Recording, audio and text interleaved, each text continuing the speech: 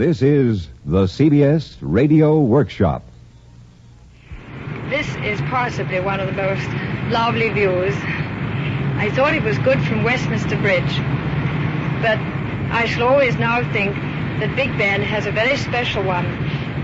I'm looking directly down on Westminster Bridge over the Thames. I can see St. Paul's, and it is the perfect time of day, the end of the day, and the sun is shining, and everything looks pretty all right from up here.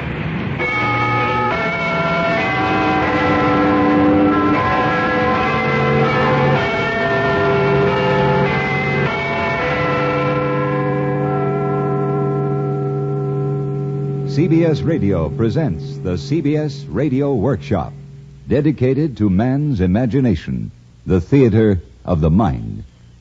Tonight, from England, the workshop presents Miss Sarah Churchill's Portrait of London. Daughter of one of the 20th century's greatest statesmen and former Prime Minister of Great Britain, Miss Churchill has established herself as a talented and sensitive actress in both America and England. Because of American interest in the great cities of Europe, we have asked Miss Churchill a question about her home. Recorded from London, here is her reply. You ask me, what does London mean to me? Well, it's the city in which I was born and have lived for more than half of my life. Even though now I am a wanderer and perhaps should be able to take a detached view of it, I can't. Whenever I return to London, I am simply coming home. However, since you have started me thinking, whenever London is mentioned, or the chimes of Big Ben ring out from a newsreel or radio, I see a large city, mostly grey in color, except for the vivid splashes of green when the parks are in leaf or bloom. So when I think of London, perhaps it is the parks that flash most quickly through my mind. Perhaps this is because I was a child here and spent many happy hours playing in them. I've always felt that London had a very special tempo of her own. Somewhere in a football crowd or a racing crowd, or in the hubble-bubble of Covent Garden Market in the early morning, or in Petticoat Lane with its vendors on a Sunday morning, or in the Stock Exchange with its brokers and jobbers, or in the House of Commons with its debates. Among all these sounds and rhythms of London, I feel a steady pulse as reassuring as a heartbeat. Well, we've got a wonderful day for going around London. I thought we'd start with the zoo. It's quite early in the morning, so there's nobody here, but I wanted to pay a visit to my father's pet lion, which was given to him by the Lion Club of America in Chicago. He's quite a young lion, and here is somebody who can tell me much more about it. It's one of his keepers. His name is Mr. Swain. Mr. Swain, is Rusty nice? Does he have any particular characteristics? Well, Rusty is very nervous at the moment. He's very young. And as you see, he goes at the back of the cage when you go to stroke him. Yes. Oh, well, that was very alarming. But he's not too bad at the moment. He may grow out of it. You think so? Yes. How soon must you stop treating them as pets? I mean, when they're quite small, you can pick them up. I mean, I can see you couldn't pick him up now. No, but that's one thing you can't say. You mean they develop characteristics like people? They may get better or worse? That's right. Yes, that's very correct. He's all right as it goes for a youngster. Rusty, I think you're very nice. Rusty? Rusty? Thank you. Well, I think he's given me a wonderful smile. Goodbye, Rusty.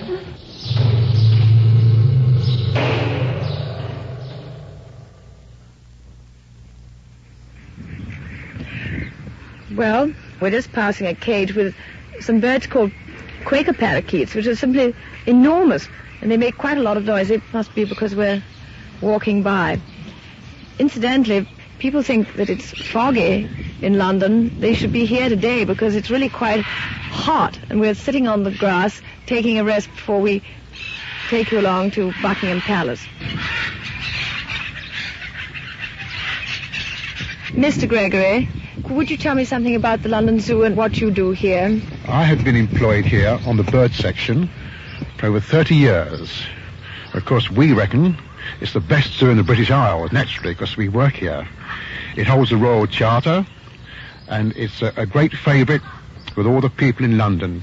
We have huge crowds here on bank holidays, and I think they all appreciate they have the value for their money. Mr. Gregory, how long has this zoo been in existence? Our zoo, London Zoo, has the Royal Charter. The correct name is the Zoological Society of London. Mm-hmm. The first charter was granted in 1828. Well, thank you very much, and thank you for showing me Rusty. Goodbye now. Thank you. It is a pleasure to have you. Thank you.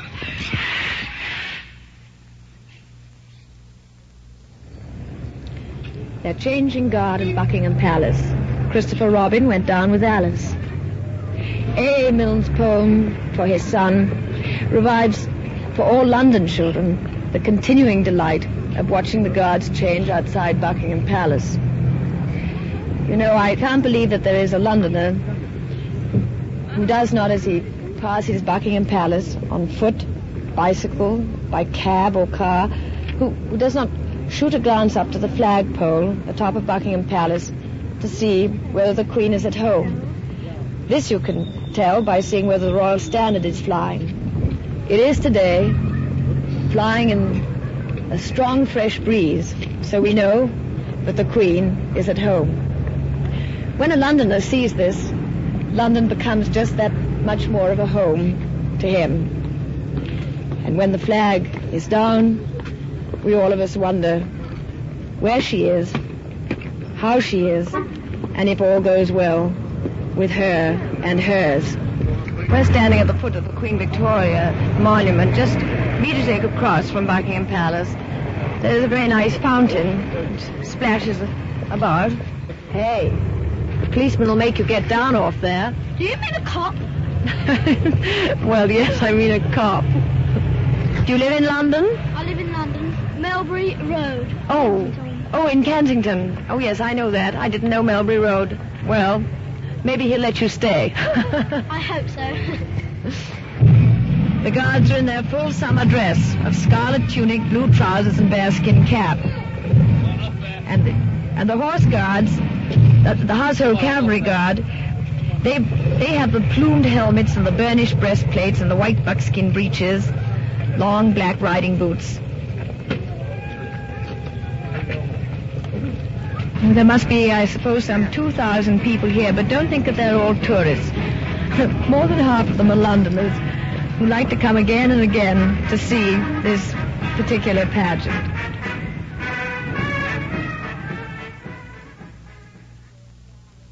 Well, now I think we should go down into the heart of London, which is the city, past St. Paul's, way down, and go to a rather strange market.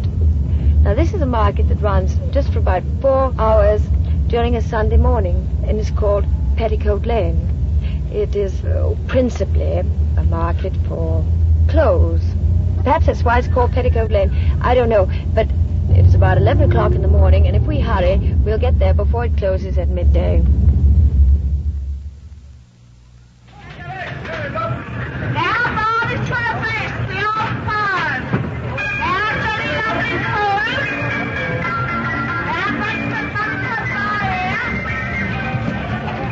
Well, this is the famous Petticoat Lane in London, where you can buy anything. You can buy a puppy dog, you can buy jellied eels. I just noticed a stand that is selling very nice little statues of my papa puffing away at a cigar. I simply have to go and look at this. How much are these ashtrays of Sir Winston? The ashtrays are 2 shillings. Oh, and how about the little statues? The small ones are 1 shilling, complete with 3 cigars. You place, in each model, you see, there's a hole by the side of his mouth. You place the imitation cigar in and light it up with either a cigarette lighter or a box of matches. I'll show you how it's done. There you are. And before you can say Jack Robinson, there he is, puffing and smoking. Well, now we'll take a walk down Petticoat Lane and let the market speak for itself. What haven't you on, dear? What colour? White. They're all with coloured borders here. I'll take anyone. You'll take anyone? Thank you very much, sir. The man who is talking in the background is trying to sell things to a large crowd like you do at an auction, and he's waiting around for bidders, and as I'm holding a microphone up, I might have to buy it, so I'm moving on now. Nobody got one? All right, then if you haven't got one, I'll use one of those. As long as you're satisfied they're all right, that's all that really matters. What size are they? 42, madam? Let me take your meters, don't I? 42 there, sold at 39 and 11 in the shops. See, I'm doing it for 30 bob. Well, this really is an amazing street. You can buy anything, as I said. The clothes are very nice, and you can get... Oh, I saw some Western clothes being sold there. Well, did you know that all the Davy Crockett hats are having a tremendous success in England? And I have a confession to make. I've never been here before.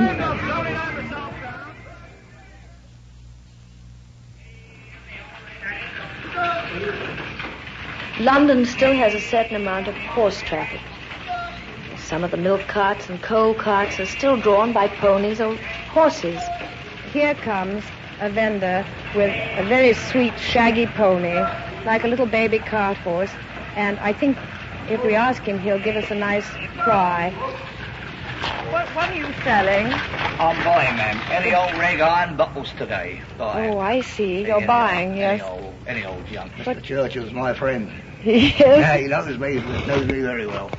I'm always down here every day, ma'am. Well, that's wonderful. Thank you very much. Thank you, ma'am.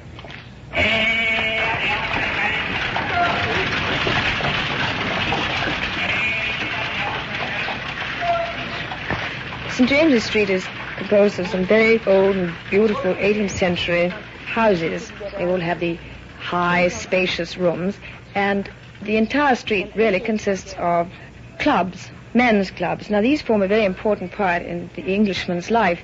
You've heard that his home is his fortress. Well, even that isn't enough for him. He has to have a place to get away from the women. And so he goes to his clubs, famous clubs such as Boodle's, White's, Brooks, Bath, Pratt, and the Conservative Club. They're all in the same street. Now, I can't go inside, so I found an English friend who is going to take my American friend in. But first I want to ask him, Tony, would you tell me, how did the clubs originate, really? Well, in the 18th century, groups of friends used to meet in coffee houses to drink coffee and tea and chocolate, which were rather exotic drinks in those days. And gradually they became rather a closed circle, and the people who went there used to frown on those they didn't know coming in, and they used to meet there to bet. It was a sort of betting shop as much as anything. But now, what did they bet on? Well, mainly on horses and sporting events, but also on every sort of thing, political as well. One of the bets I recall was a bet that in 1802, that in 3 months' time Mr. Pitt would no longer be in office. But there were all... How do you know this? Well, they keep a betting book. They kept one in those days, which listed all the bets and if they are paid or not. And, well, another one of the famous, more fantastic bets, Mr. Fox and his friends, sitting in Brooks's on a rainy afternoon, betted a fortune on raindrops coming down the window, one against the other, which would reach the bottom first. That's wonderful. Now, I shall wait out here, and if you would take Mr. Rogers and show him the club, I would be very grateful. Yes, let's go in.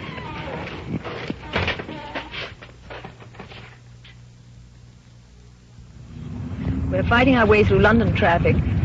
If you think you have traffic problems in New York, come and spend some time sitting here. I think perhaps the London taxi cab is a very important part of London, too. They're all the same. They're little black Austins. They're not like your gay colored convertibles that you have in America. The color in our cars really comes from the great red double-deck buses, which were always a very gay sign on a gray day. The traffic is moving a bit now. Of course, today it's a little worse than usual because this is the rehearsal for Trooping the Colour, which, as you know, is what we do to celebrate the Queen's birthday. It doesn't matter when a monarch has his birthday. They make an official day of it, and we hold it in summer because, as you know, in summer in England it never rains.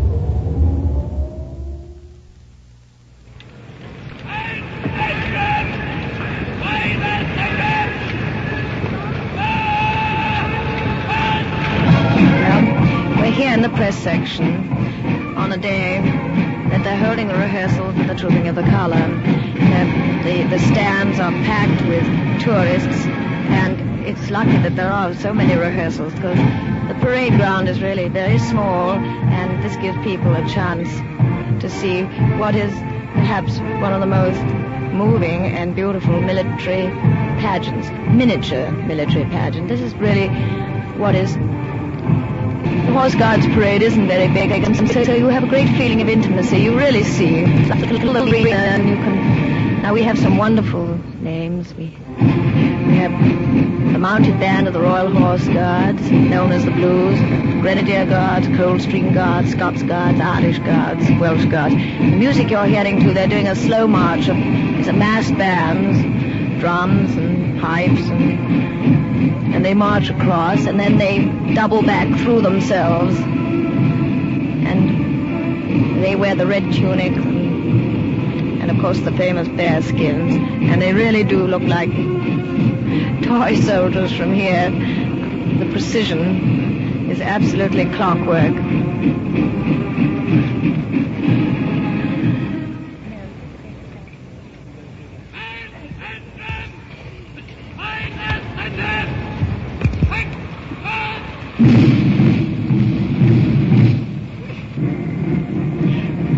Yesterday was a wonderful day, bright and sunny.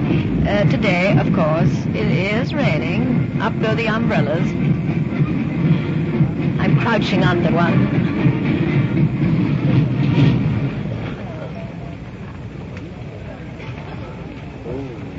The colors are now being presented at this moment. And then, of course, they march the colors round the whole square, and as they pass, as you do, everybody stands up and the men remove their hats. The rain is now settling in. Luckily, it's not great big drops. It's a sort of, well, I guess, being British, I'll call it a Scotch mist that's descending. And people who don't have umbrellas are putting newspapers over their heads and handkerchiefs. But nothing will drive them away. Well, I've been listening to the people talking in the crowd, and I found another American. I get to ask him what he thinks about it. Excuse me, are you enjoying it? Very much. I think it's the most amazing thing I've ever seen before in my life. Does it always rain like this in England? No. Despite the fact that it's now pouring. Oh, we did? Oh. Good news has just been brought. We left our raincoats in the car. The car is about half a mile away because naturally they have to shut the streets to traffic. So I suppose we just have to get wet. Oh, the color is now being trooped.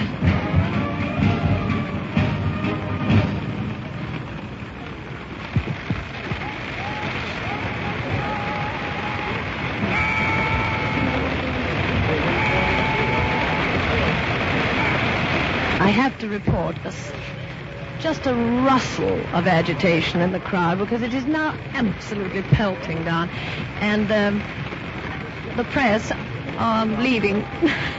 They have to because of the cameras really cannot work without shelter in this rain. Although one man is doing his best, he's completely draped in his Macintosh. I don't know what he thinks he's doing under there. Well, lorries, or trucks, as you would call them, have arrived with the Macintoshes for the guards. So now we shall have a wonderful sight of seeing them all put their Macintoshes on. Raincoats, sorry. This, of course, if this was really the show, they would just have to go on and get wet. But as it's a rehearsal, practicability and sense has taken place, and the lifeguards are trotting back and away. And at a pretty smart canter. Oh, no, this is all the king's horses and all the king's men. It's wonderful. Look at them galloping up. Do you see? Look. Oh, they're having a time of their lives. They must wait a long time, but they're allowed, actually, to go into a smart canter up the Mall and hurry to their barracks. Well, now we are losing our bright colors. This appears to have gone too far, even for us.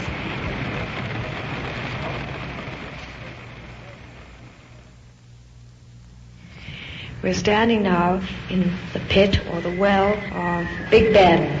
We're going to make a journey up. There isn't an elevator or a lift, and we're going to have to do it on our feet. So we're pausing at the bottom while we look up and see the height that we have to go.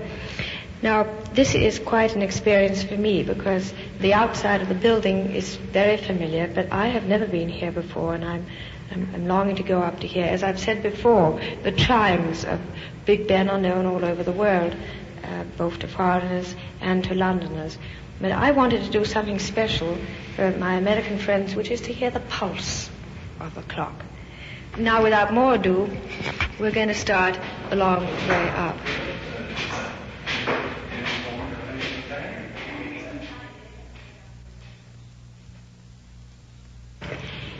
Well, it's really getting towards the end of the day, and we're on our way up, and we've run into some important people who have to do with the whole part of keeping restored the Houses of Parliament. There's also a lot to do with the clock, and I will let them identify themselves.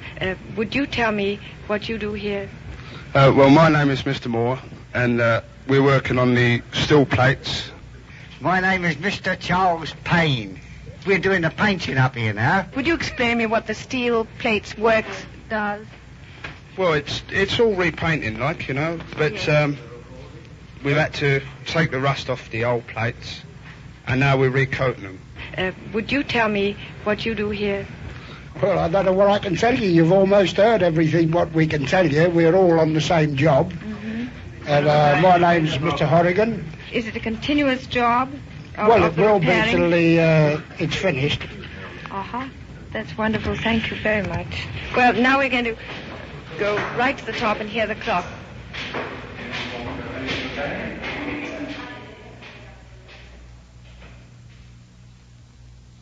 Well, we finally made it. And now, I speaking as a Londoner, born and bred, am standing in a place I never thought I would be, which is in the clock room. And I'm sure you could hear the pulse, which is what we have been looking for. To be technical, it's a 2-second beat. The machinery is incredibly simple. I expect one thinks after times and days and minutes and seconds, one's going to have the most fabulous amount of wheels. But actually, on the whole, it is rather a simple form of mechanism. It's a little too big for your own mantelpiece, however. This, the Great Clock of Westminster, to use its correct title, is a famous timepiece. It's a relay throughout the world because of its accuracy. And the accuracy is brought about by adding penny weights to the pendulum to compensate for the weather conditions. That is absolutely amazing. They really are pennies.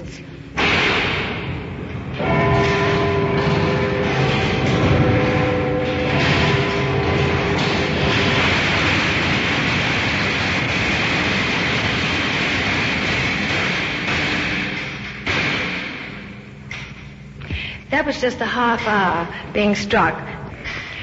Now, we only have one thing left to do before we go down from the tower, and that is actually to visit Big Ben himself in person. You see, Big Ben isn't the tower. Big Ben is the bell that lives in the tower. And so we're going to see him before we go.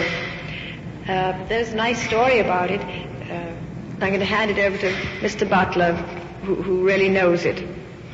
The story, as I understand it, that a debate took place in the House of Commons to decide on the naming of the Great Bell.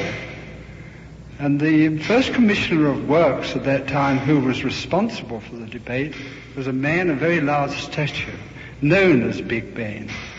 And one of the backbenchers called out, "Why not call it Big Ben?"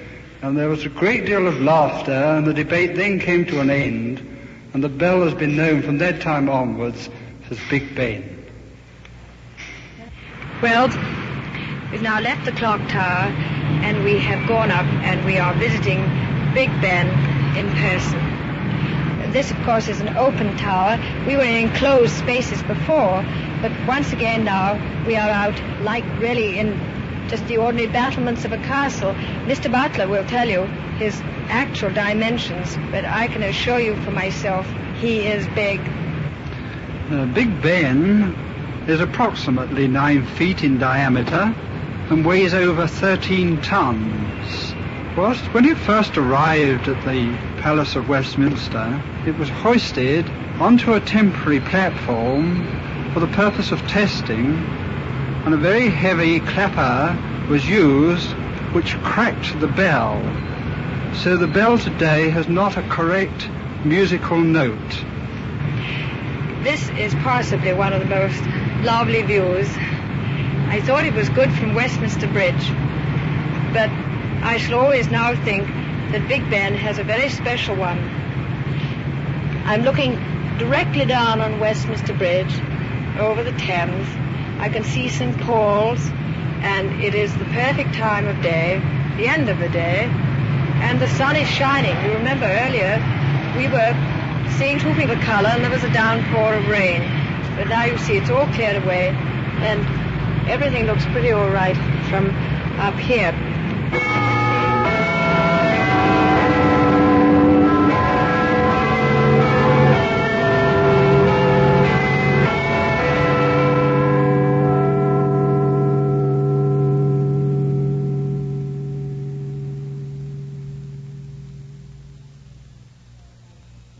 Well, I'm back home again now, and that was really quite a day.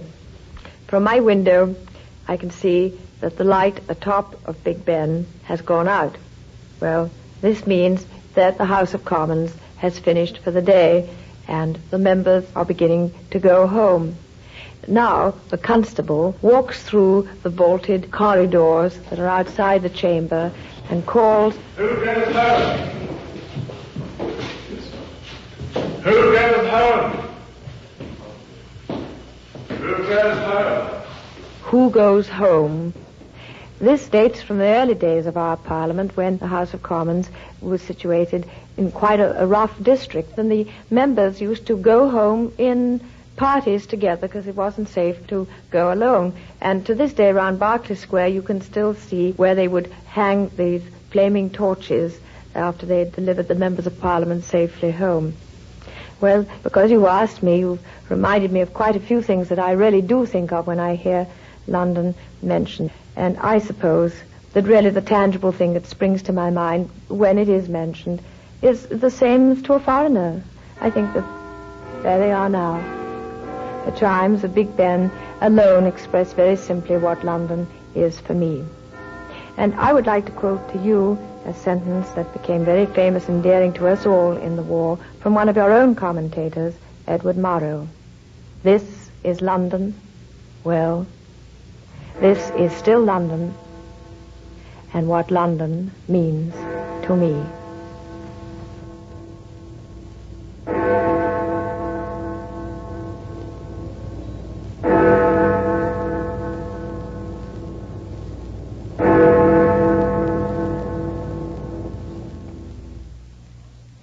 From London, you have heard the CBS Radio Workshop, recorded by Miss Sarah Churchill.